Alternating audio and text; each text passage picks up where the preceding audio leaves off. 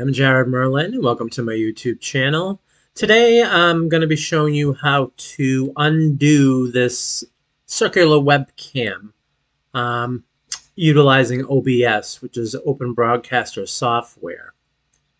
And I tried going on YouTube trying to find out how to undo this circular thing, and nobody made any videos on how to undo it. They're showing you how to do it, but not showing you how to undo it. So I'm going to show you how to do that today. So follow me. First of all, I'm going to, under sources, there we go, display capture so that you see all this in the background here. Because we're going to need to look at this in order to make these changes, okay? Now, right here, it says HP webcam. That's my webcam. This is the circle. That's what you're seeing from my webcam. Like I said, I want to change this back to either the rectangle or the square. And in order to do that, I'm going to have to go right into here where it says filters. You're going to click on filters, and there you go. It's going to pull up the circle. And it says circle right there under effect filters. Now, if you know you're not going to use this circle ever again, you just want to get rid of it, you can trash this and get rid of it. That symbol right there will let you throw that in the trash, but I may come back to this, or maybe I won't be so bored with it. So I'm going to keep this around. I'm not going to really get rid of it. I'm just not going to use it. But like I said, I want to change this. So I'm going to come right here to this button here, the plus button, the add button. And it's going to bring us right here. It says type alpha mask color channel. That's the circle. Okay. Now, if I click on this, it's going to pull down and come with alpha mask alpha channel.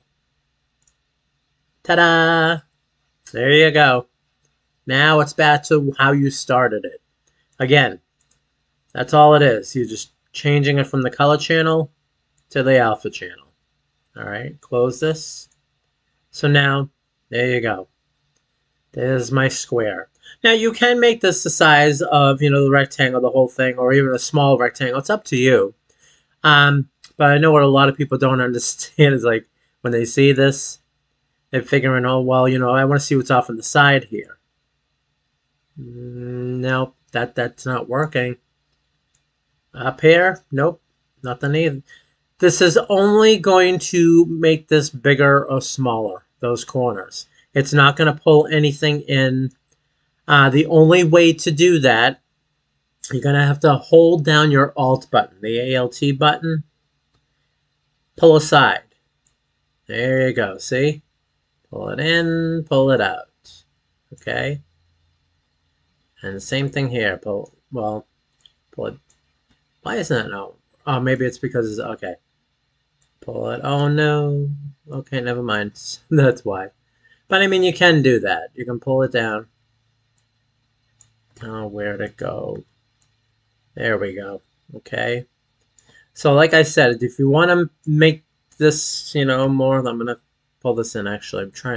I don't want you to see all that stuff in the background.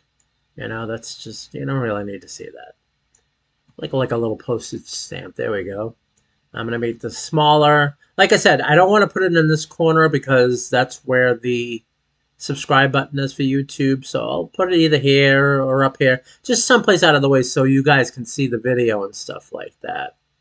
Okay, and that's how you do this. That's how you make this back to the rectangular square webcam instead of the circle. But you can, like I said, you can go back to the circle if you want to go back to the circle. It's up to you. But I hope this is helpful to those of you that you use OBS so you can see it's not too hard to undo the circle and come back to this.